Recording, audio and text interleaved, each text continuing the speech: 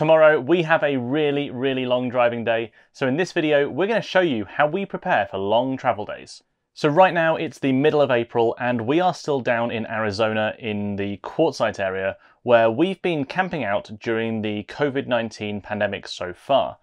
And it's really worked out pretty well for us. We've been able to isolate really well, far away from other people, but the weather is just getting too hot and we're going to have to move. So we've got a friend with some land up in Idaho, and tomorrow we're going to be making the very long journey all the way from here in Quartzsite all the way to Idaho. Now this is a lot further than we would normally like to drive in a day. Ideally we try to keep our driving days to under 200 miles or so. Tomorrow is a lot more than that, and the reason for that is just we want to get from here to there as quickly as possible with as few stops as possible to avoid any interactions that we don't absolutely have to have. But in order to do such a long journey, we want to make sure that we've prepared everything we can to be comfortable and safe on the road. So tomorrow morning, we're going to be leaving here at about 4 AM. That's about an hour or two before sunrise, and that means we'll be setting off in the dark. After that, we should arrive before sunset, so the rest of the day will be in the daylight hours. But we don't really want to be hooking up the truck and the trailer in the dark tomorrow morning. So this afternoon, we are going to get things ready so that in the morning, all we have to do is wake up, throw some clothes on, and as quickly as possible, we can hit the road. Let's get started. So we want to get as much done tonight as possible. So I'm going to go and start hooking the truck and the trailer up together. Meanwhile, Diana inside is going to pull the slide in because we need to raise the stabilizers up so that we can actually hook the truck and trailer up. But then once they're hooked up again, we can put the stabilizers back down and put the slide out. And that way in the morning, we'll just have as little to do as possible.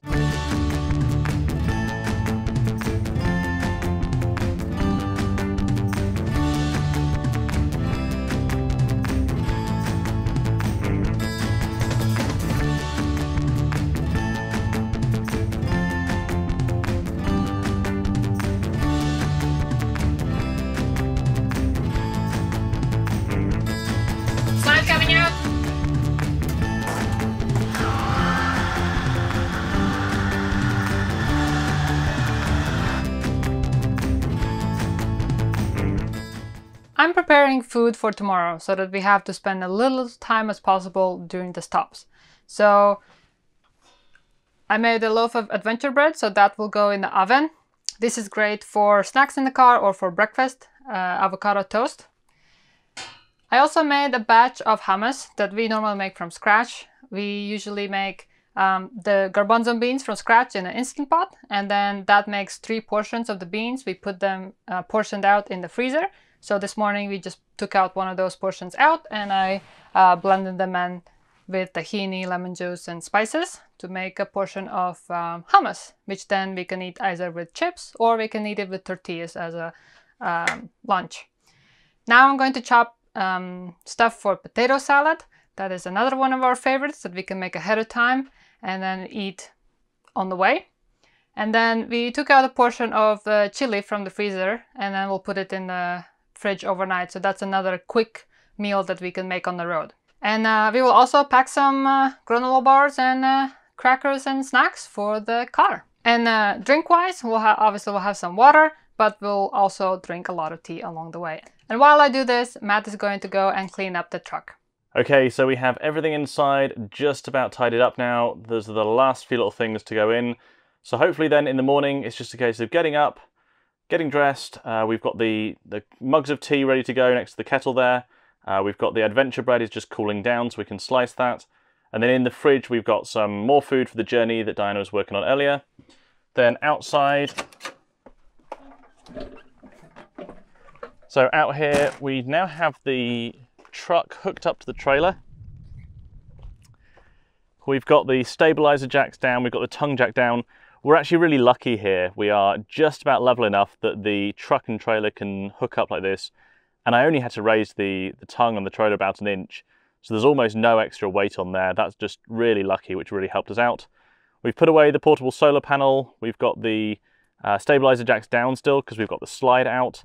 And then in the morning, all we need to do is pull the slide in, pull the stabilizer jacks up, pull the tongue jack up, and pull the Anderson levelers out as we get off those. And then a couple of things I have done up front here. I've unplugged the 7-pin connector. I've just left that lying there like that. we can plug that back in the morning, and that way there's just no risk. We're having some battery issues with the truck. I just didn't want to risk them being connected just in case anything happens and the truck battery starts to drain. I'm sure it would have been fine, but this way we do a check in the morning anyway. And then the propane is also on. We will turn that off in the morning before we leave, because right now that's still powering the fridge overnight. Tomorrow when we're driving, because it's such a long day, we're going to turn the fridge to AC mode, and we will run the fridge off electricity the whole way. With the solar on the roof and the truck charger as well, we'll have no problems whatsoever in keeping the batteries topped off and the fridge running. So yeah, then inside the truck, we kind of like to tidy things up a bit.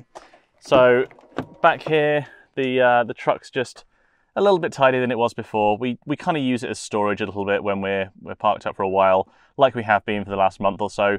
Just keep some spare boxes and things in here. So we've tidied all that up now, and yeah, got a pillow so that whoever's not driving can get some sleep if they need to. And yeah, that's going to be our view for a long time tomorrow. The last thing to mention is just in terms of other preps that we do. So normally we check the tire pressures as well.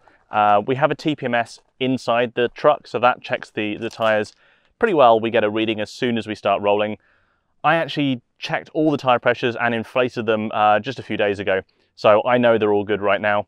And just on the off chance anything has happened in the last few days, our TPMS will tell us in the morning.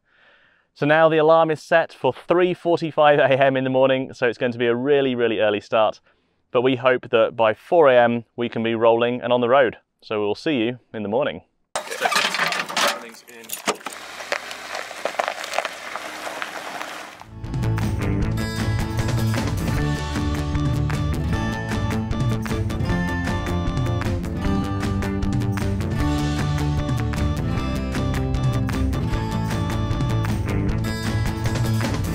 Welcome to Nevada.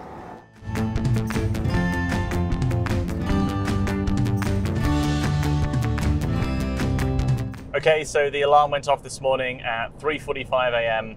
and we quickly got things ready inside. Everything from the previous night was all there, ready to go. And we had wheels rolling at just after 4 a.m. I think it was about 4:01 we started hitting the road. And yeah, it's now just coming up to 9 a.m. We're making great time. We have done about 270 miles already. So we're now north of Vegas. So far, everything's been going great. We are kind of running on the top half of the gas tank. So rather than draining all the way down, we're just trying to use that top half, which is going to be really important on some of these longer stretches where gas stations are fewer and far between. And that way, if we do get to one and it's closed or there's a problem, we're not caught without gas.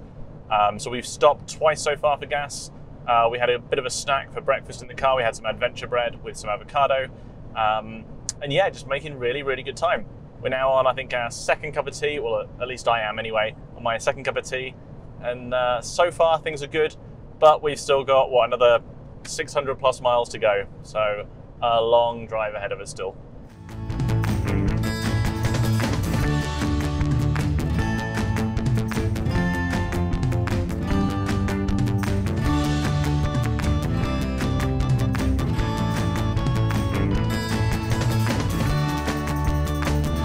Next gas, 78 miles. It is just after 1 o'clock and we just had lunch. And it's been 9 hours since we left this morning, and it actually feels totally fine. I can't believe that we already been on this road for 9 hours. The fuel economy is 6.6, which is about what we expected when towing at the speed limit. And we climbed from about 1,000 feet in Quartzsite, Arizona to over 7,000 feet in Nevada. So hopefully now fuel economy improve as we descend that hill, because Idaho is at much lower elevation. I mentioned a couple times Adventure bread, and you might be curious, what is that? I lived in San Francisco for many years, and one of my favorite coffee shops and bakeries was called The Mill. It was on the Zadero, and every time I went there I got this loaf of Adventure bread, which is a nut and seed bread. After moving away from San Francisco, I kind of missed it. So I found the recipe online from that bakery, and I started making it at home. And it's been a hit. It's pretty easy to make. It's a base of oats and chia seeds and flax seeds and nuts, sunflower seeds, pumpkin seeds. So now I like to bake it whenever we're doing long car journeys because it is a great snack in the car. I also like to eat it for breakfast time to time with avocado, or sometimes, for example, as a slice of bread with a soup.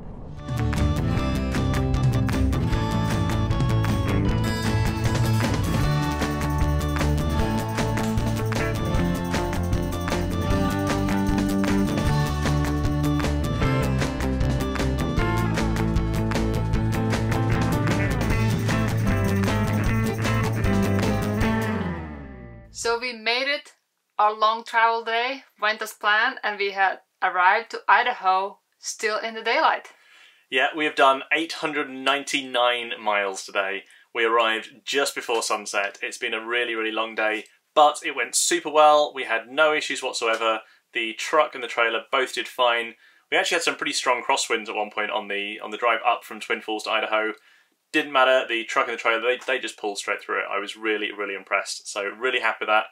And yeah, we've landed in our new shelter-in-place spot. And now it is definitely a bedtime for us.